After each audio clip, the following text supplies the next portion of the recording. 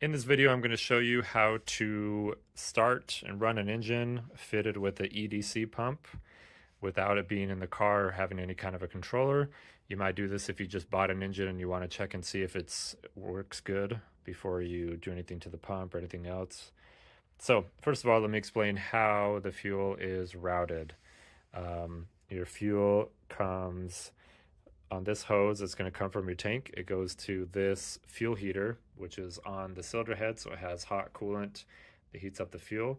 Comes out into this pre-filter.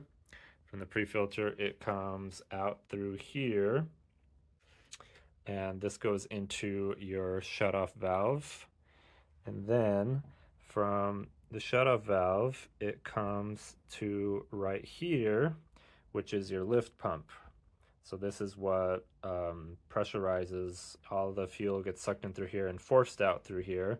And then it comes in through your fuel filter, comes in here, gets cleaned, comes back out through here and into your engine.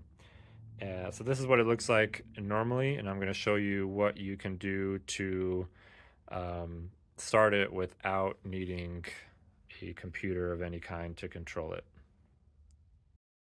So now that I've explained what it looks like stock, this is how we're going to modify it to be able to run. What we want to do, first of all, is we want to go straight into here from your tank or your fuel source. If you have a little jug or whatever you're using, you're going to go straight into here. The best way to do that is to cut off right here and leave this plastic over. You can tell the engine is dirty. I'm trying to make this as real as possible. You're not going to be working on a nice, shiny, clean engine. It's going to look something like this. You just barely pulled from an old car or something. You're going to cut it off right here, and you're going to slide a hose over it, a rubber hose. I believe this is 8 millimeters, about 5/16. Don't quote me on that. Then this, what it's going to do is it's going to suck in the fuel. It's going to pressurize it, and it's going to come out here. So from here, it goes into the fuel filter, so you're going to leave that. And right here is where it comes out. And out, what we're going to do is we're going to go out to the bottom of the shutoff valve. The bottom is right here. Okay, so you're going to cut off that, and you're going to cut off right here, and you're going to put a rubber hose linking the two. Okay, after you do that, what you want to do is these 2 points, you need to loop them to where they're connected. There's 2 ways of you doing that. You can just snip and put a rubber hose linking the two, or what I am going to attempt to do is disconnect this, which is normally on your pre-filter, and I'm going to loop this into that. That's what I'm hoping to achieve. We'll see. Usually, yeah, here's a perfect example. Usually these break or the O-rings are bad or something, but you can see this broke part of it. I imagine, yep, part of it's in there. It's kind of common. So we'll see if it works. I might just have to put in a new one and then just cut it and loop it, but that's the idea. So this is what I did. Like I said, I just used this hose, which originally went over there from the pre-filter into here, and I just looped these 2. And then down here, the one on the bottom of your shutoff valve, I left a piece of hose, the plastic hose that was on there. And this is just the same hose that was on here that goes back to your tank. I just used what I had, looped the out from your fuel filter out and onto here. So this is a little bit thinner. The diameters are different. The one that comes from the tank to here is thicker than the return line. I don't know why, but anyways, that's why I use the thinner one, is about this diameter. The thicker one, which is this hose, originally slides onto here because it has a plastic over and it's a little bit wider. So a little FYI there, you can use what you already have. And now all I need to do is just put a fuel source, so a little tank of diesel, onto this. And the last thing you need to do, since you don't have a computer to move the rack by, I was going to say default, that's Spanish, by default, the rack is all the way back. Like that's, your engine is off, there's no power to it, the rack's pulled all the way back. So what you do is you take this off. There's 6 T30 torque screws, and this is called the rack plate or rack cover. You're going to take that plate off, and inside of there we'll see what the rack looks like. Once you loosen the 6 T30 screws, you either need to remove your lift pump or the shutoff valve, because there's no way to get it up or down or to either side to take it off. Okay. Remove the lift pump if you want to. It's these two 10 millimeters, or you remove the shutoff valve, which has 2 T30s. This is going to leak some diesel probably. This is going to leak some oil probably. So pick your poison. I went with the shutoff valve, so you just remove those, and then this just slides straight back. And I'll just put it here to get it out of the way somehow with one hand. And now you can get the rack cover off. Okay, it just has this. It has a rubber gasket in it. And you can see what the shutoff valve looks like on the back. It's just this little inlet, and it has a O-ring on it.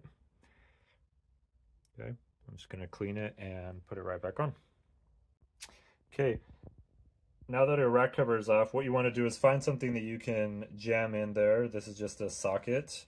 The rack always wants to be pulled back, and that's because there's no power on here, so it's being pulled back. It's a magnet. Right here, you can see that's pretty close to full throttle. If I had to guess, I would say this is about 5,000 RPM. You definitely don't want to start an engine right at 5,000 RPM, but you do want that to be able to bleed the system. So I like to get it as far forward as you can. I'm going to connect my fuel from here, and then this is the return line. I'm going to connect that, and then I'm going to crank it without glow plugs, without starter fluid, and you're just going to crank it for a while until you get fuel in the whole system. I also like to use a little low pressure lift pump. Not everyone has one of those. You don't really need one. I mean, it saves it from cranking for so long, but this works too.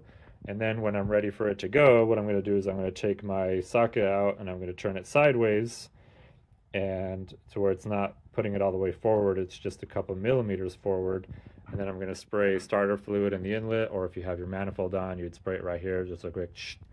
I don't have the manifold on, so I'm just going to go shh, shh, you know, a quick spray across all the intake ports, and then you're going to start it. I'll show you what that looks like.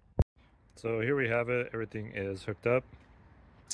Battery, you just have your positive on here. It's going down to the battery. The negative, like I said, I just do it on the engine mount. Here is the in, so you can see this is your lift pump, and you want the one furthest away. That's the in, and I just have that going down to what I told you was just a little low pressure lift pump. This is like $15 or something. And then the return is this second one close to the engine, and I just have that going down into a little jug of diesel. So you can see what it looks like. Now we're gonna crank. It's not gonna start, and I don't expect it to. Before we do that though, what I like to do is turn on the lift pump here, and what this is gonna do is just speed it all up.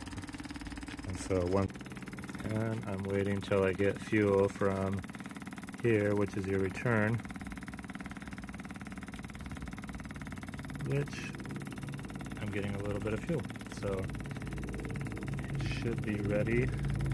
I'm gonna crank it until I start seeing dark smoke like this.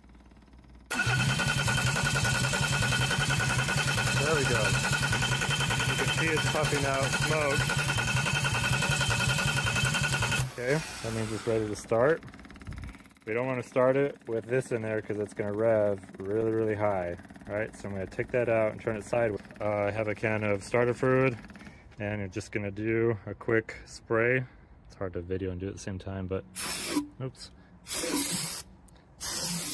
Okay, it's easier when you have the manifold on because you just spray it right in the manifold, but I have two hands now, so I'm going to hold the rack a little bit more forward than what it was. Try to start it here.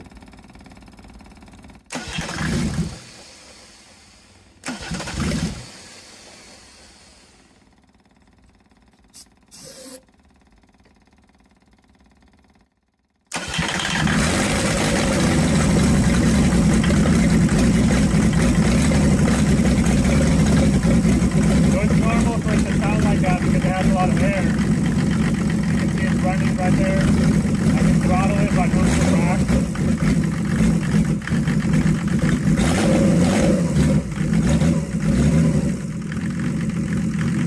Sounds pretty good.